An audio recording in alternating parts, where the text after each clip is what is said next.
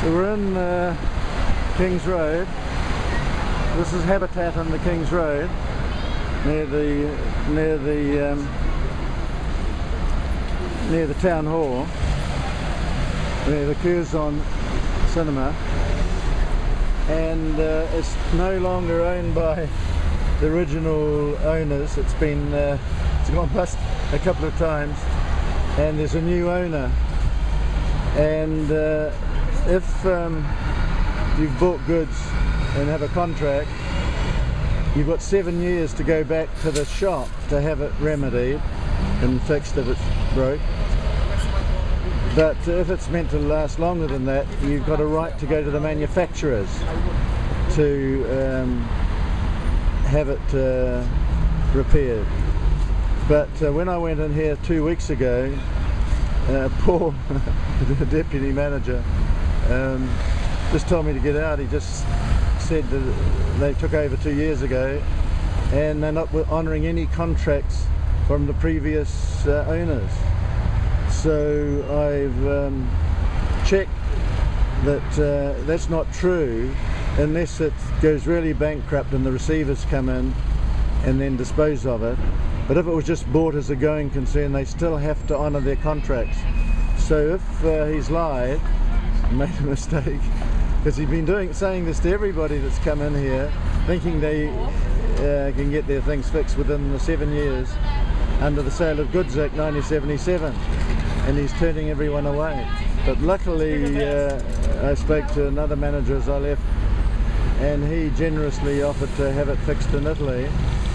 And but unfortunately I made the mistake of contacting the CEO of the new company, which I can't remember, and he got Linda, his head of consumer sales with Habitat. They have me come all this way in here to waste 3 hours of my life. I'm 73 now, I'm dying away here, to come and pick it up. So here it is. Pick up these two parts that have come unwelded. You see the welding's broken, just needs re-welding. So Linda insisted I come and pick it up, take it home, and then she's going to send her repair company out to see if they can fix it. They may not have a welding torch, and fix it if they can.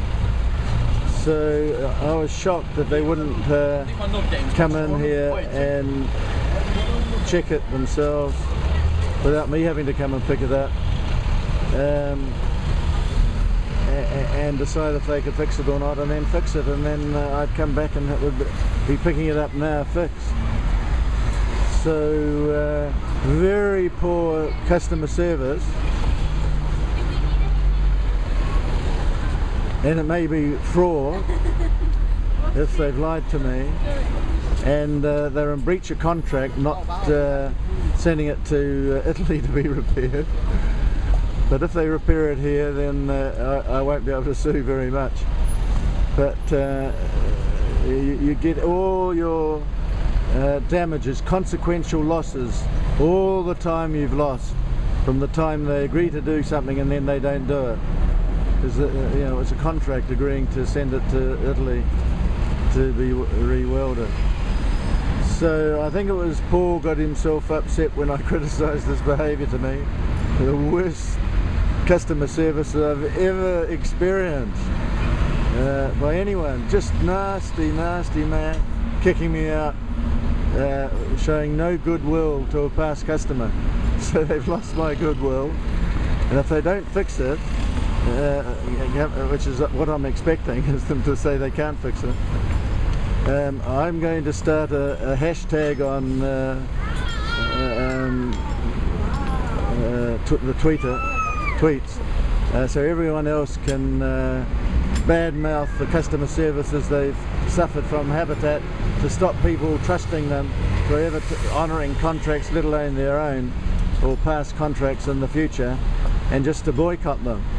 And this video is going on YouTube, and I've found that when I go to a Tatler party, you'll see all my parties I go to, when you search for Tatler, all their links come up, but my video comes up on the first page. So hopefully any customers checking out Habitat.